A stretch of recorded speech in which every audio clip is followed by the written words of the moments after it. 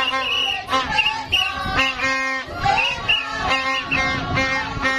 are gathered here today as teachers of Embu at the Runyeje's market so that we can express our anger and disappointment with the way the government is taking teachers for a ride. Na tunasema tumechoka.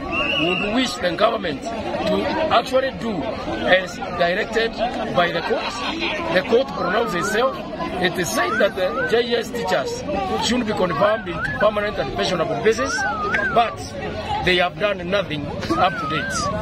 And I hear they have said that they will pay the CBA on a Friday, the 13.3 billion. But that is not enough. That is just one of the items which we underlisted so that the government can look at it. Yes. We demand that the government do away with CPG, the CPG career progression guidelines, which are just harassing the teachers. We don't want them. They have made the teachers to stagnate for a very long time. As women, we are not happy about the medical scheme that the government pushed us into. Last week, one of us lady teachers was operated in the Nairobi West Hospital, and I repeat, Nairobi West Hospital. She underwent a theater operation for 2 hours and she was discharged on the same day because our insurance could not pay for her admission in the hospital.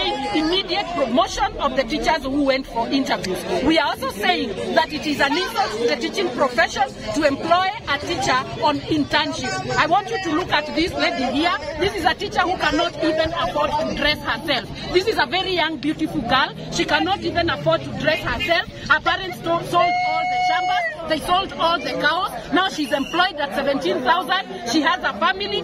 We are saying no promotion, no school, no JSS, no school, no promotion, no school, no confirmation. No school.